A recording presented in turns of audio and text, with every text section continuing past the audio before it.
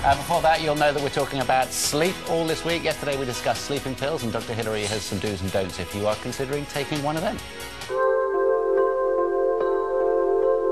Hey there, you're having problems sleeping. Well, me sitting at the end of your bed may not help, but at least I care. When you have problems sleeping, try reading some adult literature featuring maybe me, naked. My God, I am gorgeous. But then that might be the reason why you can't sleep. Maybe you are ugly. And no, reading Cosmo won't help.